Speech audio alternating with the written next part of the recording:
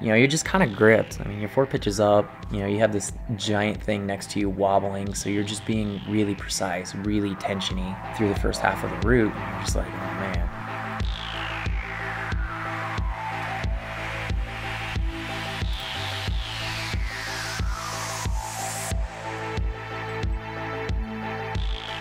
You know, it's pretty cool. Once you get through and away from the guillotine, you kind of do like your first section of traversing. And it's nice holds. Essentially, you get to grab onto like brick side things, and then you run your way across.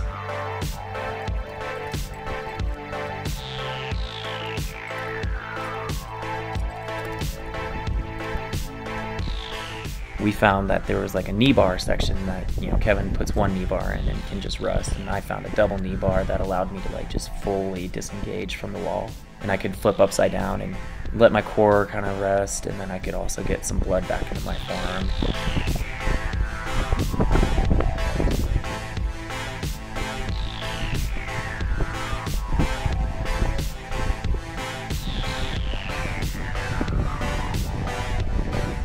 You're kind of smoked right before you get to the actual powerful sequences.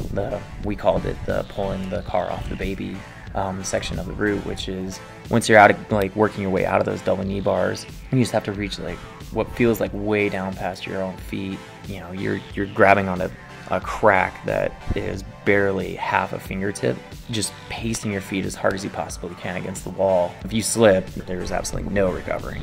And you just run this traverse over, like slam your foot up against the rock to grab onto like a pretty good slopey hold. Like it's a big open hand.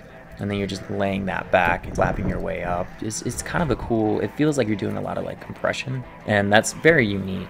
Like that doesn't really happen a whole lot in traditional climbing, especially on like big walls.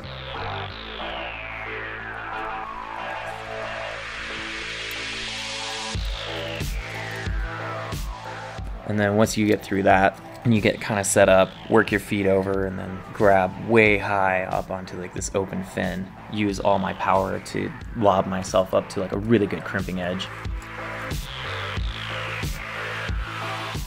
And then once I got that edge, you get a really nice jug to rest on.